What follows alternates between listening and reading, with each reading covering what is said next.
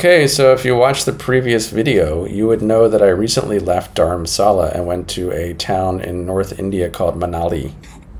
So Manali is like this laid-back place, and it's very natural nearby there, and it's near the Himalayas, and it seems like a lot of Indian people go there to like hang out in the river and shop. You know, it's like this resort town for India.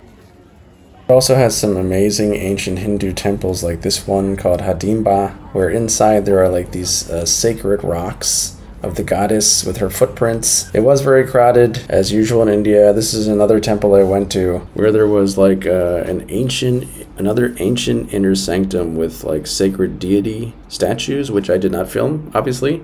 And there was also this like really amazing alpine-like forest right in the middle of the city, which I was surprised to find. There's also a sacred hot spring across from the main part of Manali in a place called Vashish. Some intense traffic on small roads like in other parts of India. Also some amazing natural scenery and great hiking trails. But for more on that, let's talk to our correspondent in the field, Chris H. Hi everybody, I'm currently hiking on this trail, this very pristine mountain trail. I'm literally the only person on this trail. It's totally pristine nature here. Just amazing that I'm the only one on this trail in the world's most populated country, and it's beautiful up here. But life is strange. The world is a strange place, that's for sure. By the way, have you ever seen people carry heavy objects like this before? This is how they do it in India and I think also Nepal, but it's definitely not the way it's done in the USA.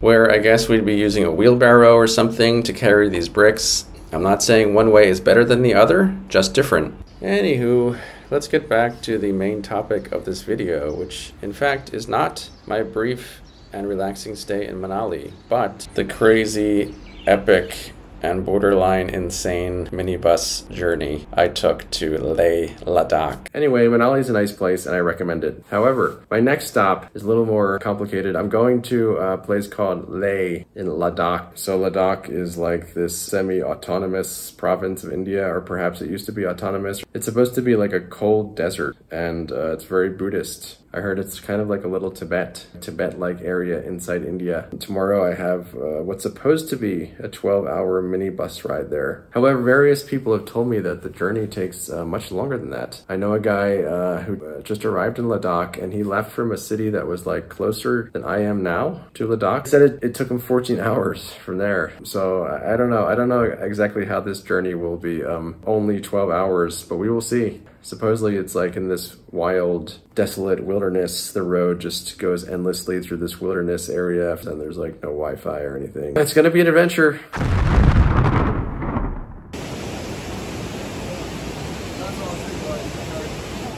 Okay, and we're off.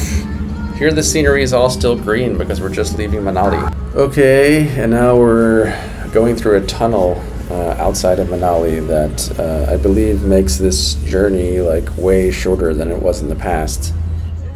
And here we're taking a short break outside the tunnel. So now the driver is checking something about the wheel. I have no idea what, but everything looks fine, so let's get going. So the scenery on this journey was just amazing. It gets even more rugged and remote later. In the journey. Here it's still a little bit green. We're kind of passing through the first range of mountains. Uh-oh, 5-0. Did we do anything wrong? I think he was just checking our passports and stuff. So there were some issues along the way, such as this, like flooded roads. But our driver was so good, and he was so skillful, and he was so aggressive that like he went around this whole column of waiting cars and just drove right through that little flooded area. I was very impressed by his driving skills. So there were a bunch of Buddhist monks from Thailand walking from Manali to Leh, which was incredible because it was so sunny and hot outside and it's so far. So I think what we're seeing here is the camp of the workers who work on the highway, the road there. So we had to go through like a number of these high mountain passes, which because of the elevation were so snowy. It was all ice and snow all around these high mountain passes like this. There were also like these kind of tense moments of like narrow squeezes around these like slow moving or disabled vehicles. and there's like a kind of like cliff right next to the road, so you have to squeeze around. It's a very kind of stressful sometimes. But there are also these, you know, serene moments of just open landscape stuff, which was awesome. This part, I mean the visual part. We also had to cross all these like little rickety bridges like this. This was not the first or the last one of these kinds of bridges. We made it here to Sarchu, a little settlement village type thing on the road, as planned. We took a toilet break here. Everything was going smoothly. Everything was on schedule. Because of our driver's aggressive, speedy ways, we were actually going to arrive as planned in Leh that night. So it was like a miracle. It was happening. We were doing the impossible until, oh wait, shit. So do you remember that wheel issue that the driver was checking outside of Manali? Seems to have come back, and apparently this time it was no easy fix. So the axle on the wheel was broken or something, and what could we do while we waited for it to be fixed? A process that could take hours? Well, we could hop into the back of a flatbed truck and return to that little village we just came from. So this is where the real adventure starts, people, and not necessarily in a good way. So we retreated back to this little village of Sarchu to wait things out in this kind of shack-like restaurant sleeping place. But let's let our correspondent in the field, Chris H., take things from here. Oh, hello, people. Watching Wanderlost. Yeah, so I have to update the situation here. I was in the middle of a bus ride to Leh from Manali, as you've probably seen, and about halfway through the trip, there was a problem with the bus. The minibus broke down. There was a problem with one of the bearings on the bus, and the bus stopped, and they had to call a mechanic, but the mechanic is like in a town that's like 3 hours away.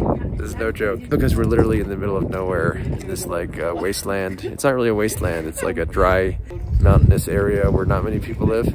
So basically we hopped in the back of this flatbed truck to come back to this little settlement area place where some people live, and we had lunch and we kind of like chilled out and took naps, and we're still waiting. I think the mechanic has not yet reached the bus. I don't know if you can hear me because it's very windy.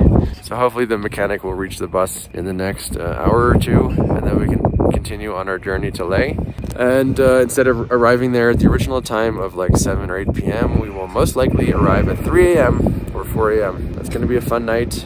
It's getting colder as the sun sets. That's the situation here. Hope we make it to Leh. Hope we survive. Hope I survive. Also, there's something else going on here called altitude sickness. The elevation here is like, it's like at least 3,500 meters, possibly like from the 4,000 range. So some people have like serious headaches, and it's another separate problem is the altitude sickness issue. So not only did the bus break down, and we had to wait like 6 extra hours to continue on the journey, which we all paid a lot for actually. We all paid 3,000 rupees for this trip, at least. Although I have to say the natural environment here is amazing, it's unique, it's beautiful, it was an awesome freaking scenic journey until the bus broke down, and then we'll get to Leh at some point tonight. We won't have to spend a night in this little, what would you call it? This little 2-bit town. Can I say that? I'm a little delirious and tired, and maybe I have some slight altitude sickness. You guys having fun here? Yeah, too much fun. So you were just saying this is like unwanted camping. Yeah, unwanted camping. We didn't know that we will stay here like that. Because the bus had a problem. Yeah. And now we've been waiting here for how long? Maybe for 3 hours. We need another 2 hours waiting. What time do you think we'll get to Leh? 4 a.m. in the morning. 4 a.m.? Oh god. If the road is like that, then we will reach fast. Even if the road is like that, there won't be any light. Right, so it's going to be slower. Light in the road. Oh god, that's right. So it'll probably be slower because of that. And colder than this. I'm just hoping that there's no fog in the road. No fog? Yeah. Yeah, that would be even worse. Any fog here? It's dead mountain. Right, I think it's pretty dry here. Yeah. So maybe no fog. Where are you guys from again? We're from Bangladesh. Bangladesh. And are you feeling cold right now? Yeah, definitely. So, this weather is a lot different than your country, right? Yeah, way much warmer than this. Right. Very much different. Right. The scene inside the shack is pretty grim as the hours pass, and still the minibus has not been repaired. Hey, what's up? It's 6 a.m. So the situation is that we're waiting for the minibus to get fixed. And it was supposed to be fixed like last night at midnight or something, but it's 6 a.m. and we all slept here. And so now we're just praying that they'll find a way to fix the minibus, and then we can finally continue on our journey. We slept in this kind of metal shack behind me last night. The only benefit to us staying here was that we got to sleep instead of the original plan was to leave at like midnight or something and arrive at like 6 a.m. Originally they said 3 a.m., but then it turned into 6 a.m. So we're all just praying that they finally fix the damn bus so we can get out of here. We will see. We will see. This is the toilet we've been using here. It's pretty basic. Hi, good morning. Morning. Hi. How are you? I'm very quite good. Are you feeling better? So you had altitude sickness yesterday, right? Yes, it could better when I get medicine from Mr. Chris. Thank you so much. You're welcome. What's your name again? Sanya. Sanya. Yeah, Sanya. I'm from Thailand. You're from Thailand. So we're still trying to get to Leh. But we have a problem during the roast. Right. But why we sleep here? Yeah, why did we sleep here? What happened? Because the Thai to fix. They're trying to fix the part. The part, yeah. And the mechanic took a long time to arrive.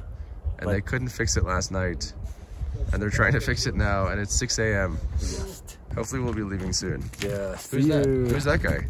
We live they sleep here. He's your new friend? Just alone, because all our friends, they sleep here. I know.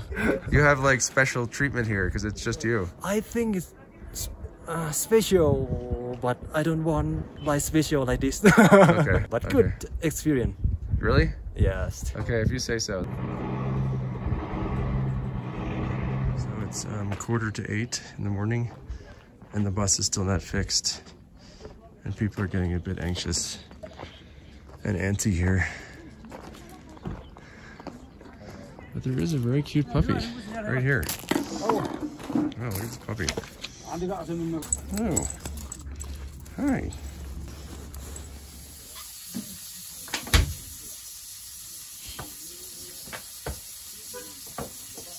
So it's about 8:30 a.m. here, and there's been a new development, a new fortuitous development. Apparently, there's a guy who has a free unoccupied minibus down there who's going to Leh, which is where we're going. So we're talking about negotiating a price to take us there because they're still trying to fix the old bus. It's not fixed yet. They have no idea when it's going to be fixed. We're still waiting here. So somehow someone found this open minibus, which is the same kind of vehicle that we took here and that broke down. So we're talking about how to negotiate the price and if the other bus company will pay anything since their bus broke and left us here. But apparently it's not working out too well so far with the payment from the original bus company. So hopefully we'll be out of here soon.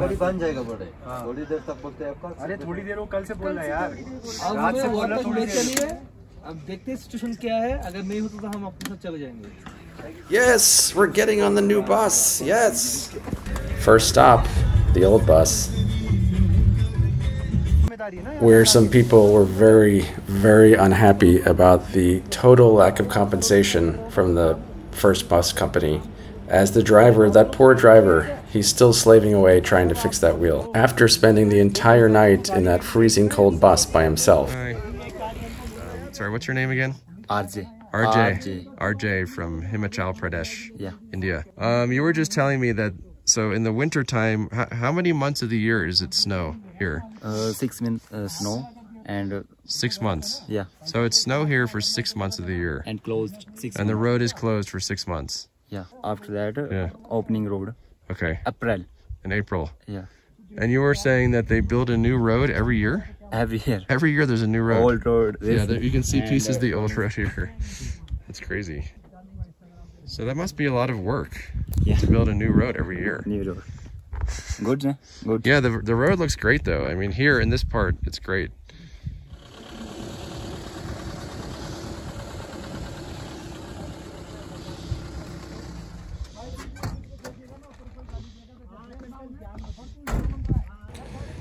Okay, let's get those minibuses lined up, transfer that luggage, and get the heck out of here.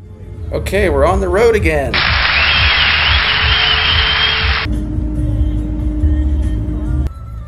Here we're waiting for the endless military caravan to pass by. One thing I noticed about this driver is that he tended to drive way closer to the edge than the first guy. It was a little bit terrifying at times, but he got us there. So these are just some shots of the kind of incredible landscapes that we saw on the second part of the journey. So there's some Tibetan-style architecture here and a Buddhist stupa, which is a good sign that we're approaching Leh. And look at this! Signs of civilization! Tourists! I think we're almost there! Oh my god, we've reached Leh. But the journey's not over yet. We still have to get to the hotel. Fortunately, one of the employees was kind enough to carry my giant suitcase. Oh my god. Finally, a bed. Oh god, good night. Oh.